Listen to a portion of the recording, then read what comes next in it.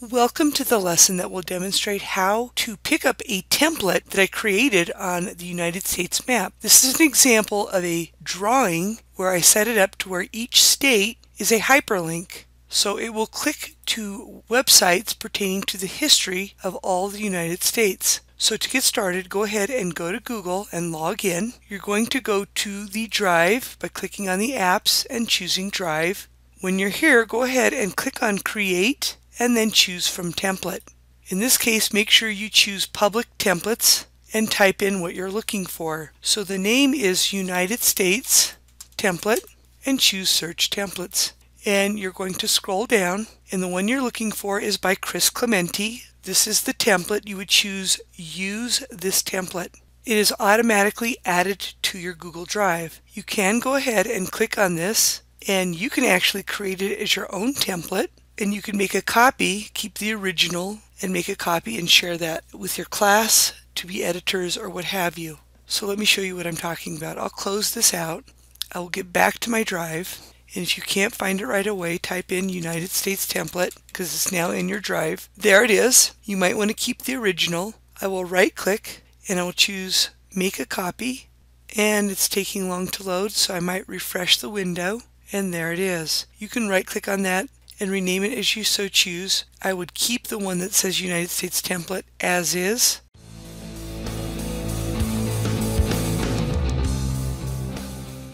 An example of what I did with this template is I set up each state to link to a historical information site. You could have students go to each state and gather questions for their peers. There's several activities that you can create around this map. I will go back to my drive and access that template. To set up a hyperlink, you would go ahead and open up a site that you might want to link to. So maybe you want to get landmarks of the United States.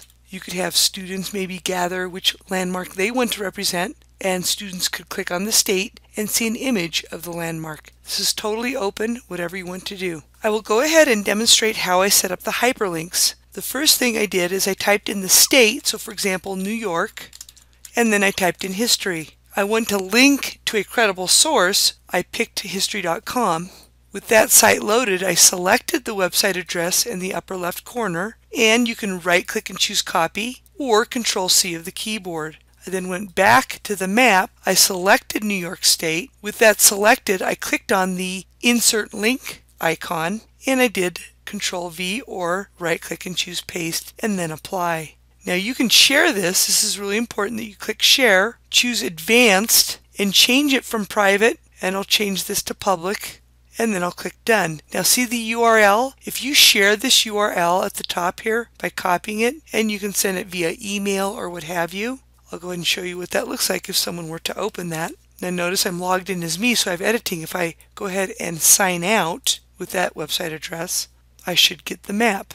And there's the map. Notice there's no editing privileges. So this is if anyone in the world can access this map. Now if they click on New York and then come down here and open up the hyperlink, they can then use this to access websites. You can actually even add audio, video, and so forth in a Google drawing. This concludes the session on how to access the map template and use it for your classes. Until next time, you have a wonderful day.